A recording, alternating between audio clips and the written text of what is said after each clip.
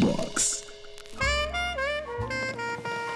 Hello, welcome once again to Late Night Sex Talk with me, Dr. X. How can I help you? My question is as follows.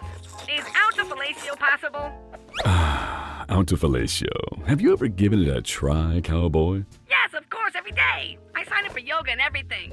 But the most I've been able to do is pull hairs out of my belly button with my tongue. How interesting. It's great that you're practicing every day.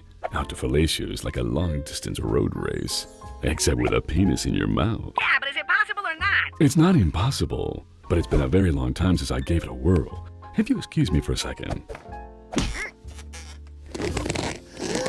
Hello? Hello? Doctor? Doctor? Old Dr. X has still got what it takes. I'm sorry. Could you tell me how to do it? It's just kind of urgent.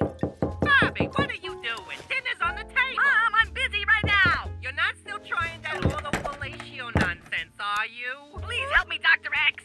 Well, I need you to bend your back, holding the telephone receiver between your knees. Okay. Got it. Now I want you to stretch your neck. You may hear some crunching sounds. There's no danger until you hear the third. Ow! That hurts! My dear boy, this is one situation where the end fully justifies the means. Now I want you to bend your knees for me. If my calculations are correct, you should just about be able to make it. Am I right? Hello? Are you still there? Honey, I'm coming in. Ah! What? I can't understand you when you talk with your mouth full. Good.